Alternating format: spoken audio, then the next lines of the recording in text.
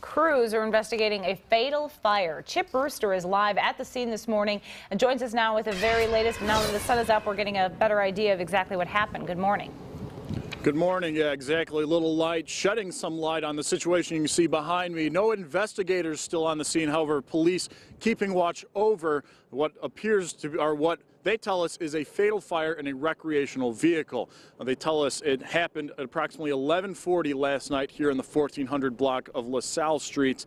When they got the call, the report actually indicated there may have been 2 people inside the RV. However, when they arrived on scene and began to fight the fire, they did find only 1 person, and that person has died because of that fire. Though they have not identified the person to us because it's pending family notification, they have told us it is a 48-year-old male. Many of the neighbors tell us they believe they know who that man is, and one of the neighbors, the next door neighbor, pretty much saw everything that happened.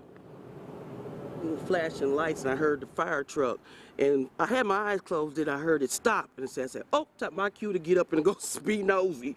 So I jumped up out of bed and I looked out my windows facing this way. I couldn't see nothing, so I opened up my front door and I looked. I said, oh Lord.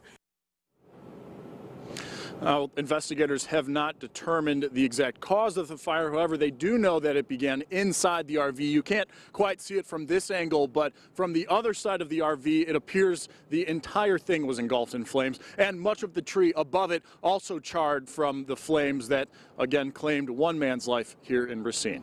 For now, reporting live in Racine, Chip Brewster, Fox 6 News. All right, thank you very much for the update, Chip.